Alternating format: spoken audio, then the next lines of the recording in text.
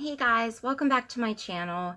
Today I wanted to specifically address the John Kuckian fans, the ones that are still supporting him, the ones that are still believing all of this bullshit. And I apologize if you hear my dog barking.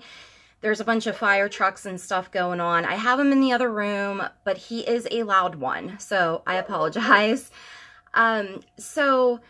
We know that John started his first attack last Christmas, his second attack this past Christmas, almost to the day, you know, and his third attack a few days ago.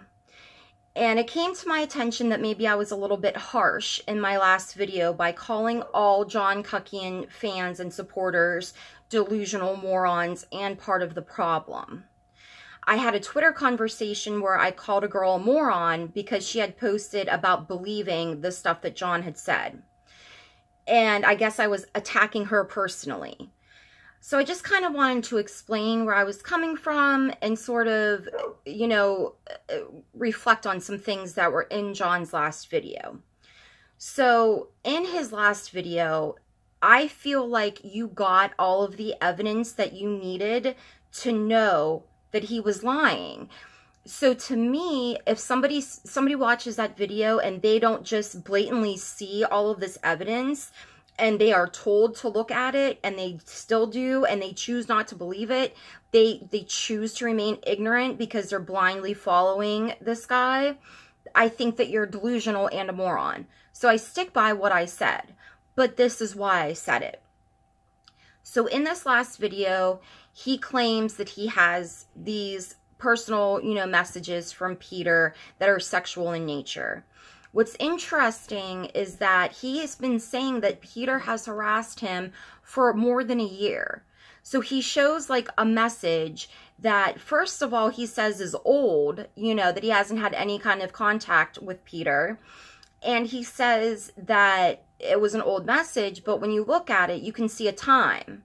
We all know across all platforms, text messages, emails, Instagram DMs, everything, that if a message is old, there is a date on it. But this one just so happened to not have a date on it. And the way that it made Peter sound, you know, he would never talk like that. And he's a happily married man. So that right there is proof. We know that old messages have a date. And he's never been to explain, he never did explain why, you know, when asked, because people would just get blocked.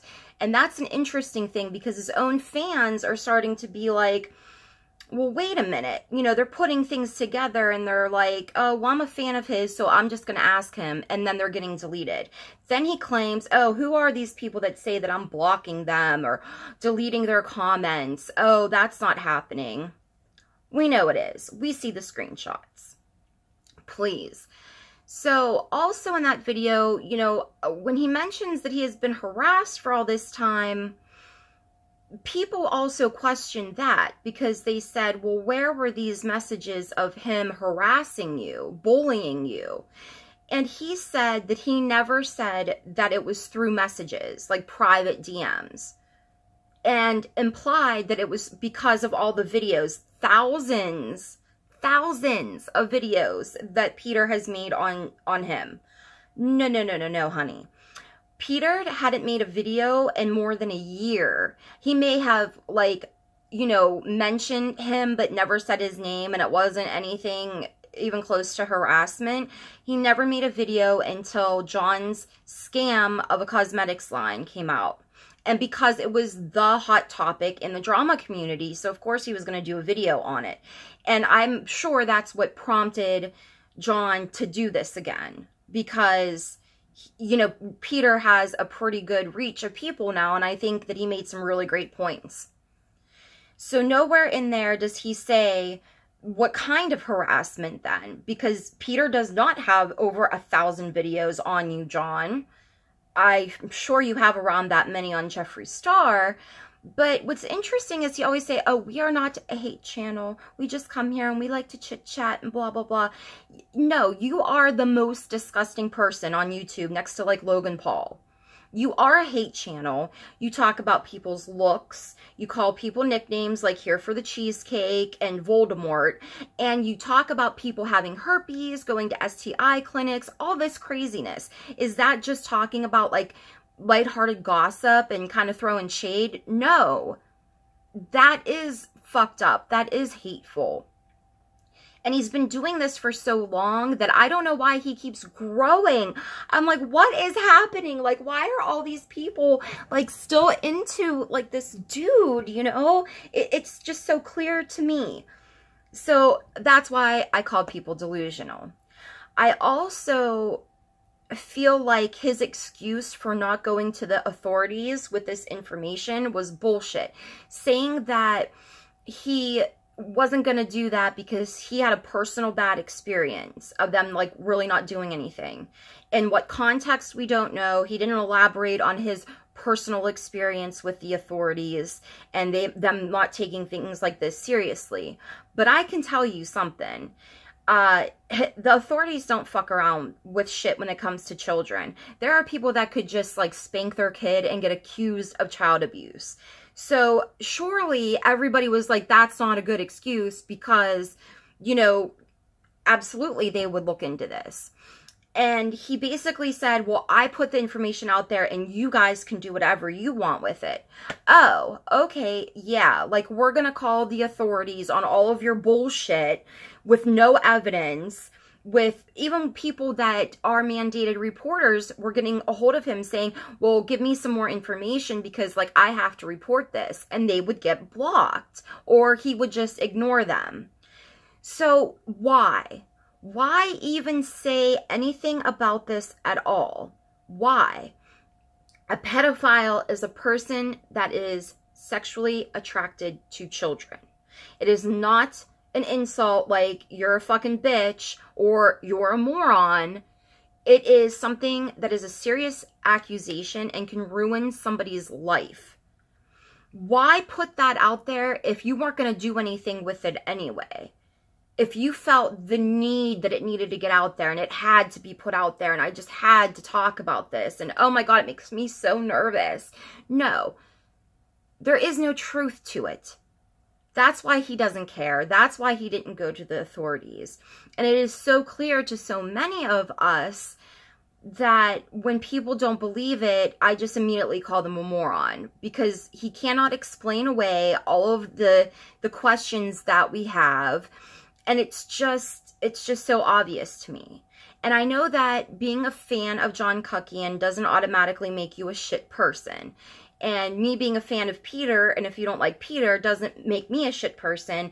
And I realize that as fans of either one of them, or in some cases both of them, I don't know if those people exist, we shouldn't be going at it with each other. And I agree with that to a certain extent. If this was a drama of, I don't know, something really petty, like a content issue or, you know, just buying dislikes on Peter's videos, because that's definitely happening and there is concrete evidence of that as well. If it was just something like that and the seriousness of the pedophile accusation was off the table, I could see, you know, how people should just let shit go. But in this case, in this instant, when it is something so serious and so important, if I see somebody that is believing this bullshit, I can't help but say, you're stupid. Now, I would like to go about that a little bit differently and just be like, hey, have you looked at this? Did you realize this? Have you seen this video? Or did you see these receipts? Whatever it may be. And if they come back and they're still like, oh, whatever, then they just choose not to believe the truth.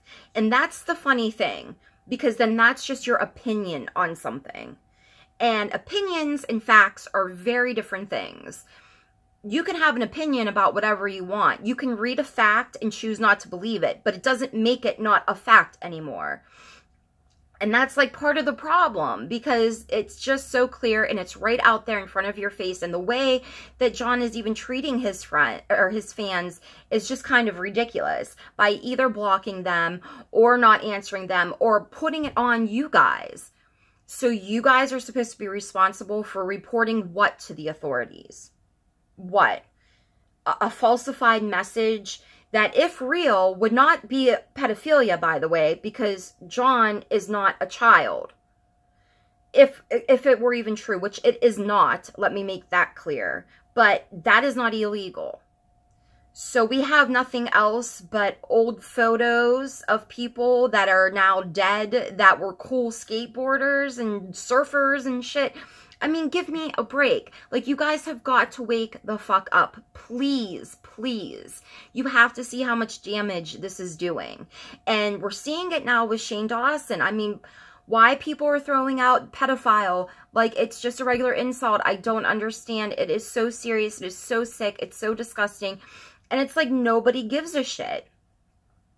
And if you watch Shane's video, I mean, it was absolutely heartbreaking to see a man being accused of this. And it was heartbreaking when it was happening to Peter, and it's not okay. And so, although we shouldn't fight being fans, I'm going to fight you. I'm going to fight you with words, with facts. Because you need to realize what's really going on, because he has you fucking fooled. I'm sorry. I will try to refrain from calling people names like moron. I'll try to go about it in a better way. But I'm still going to go about it. Because this bullshit has to fucking stop.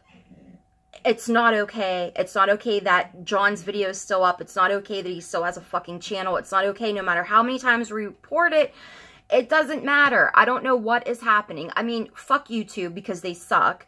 I mean, look at Logan Paul's whole situation, how long it took them to respond, and even have the balls to say that they handled the situation perfectly fine, which they did not.